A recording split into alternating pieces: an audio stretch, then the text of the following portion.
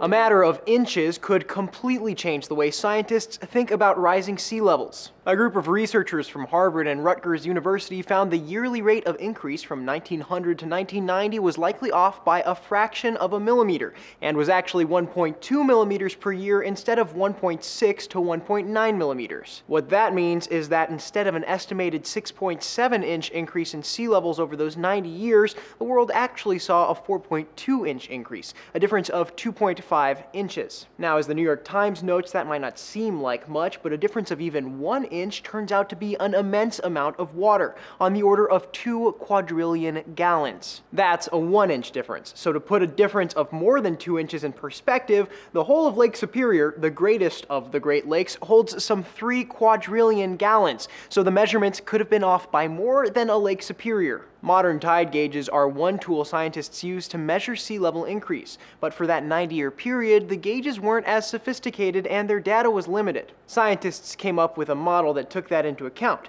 and their estimates for sea level increase match up with ice melt and other contributors much better, but they also highlight a growing problem.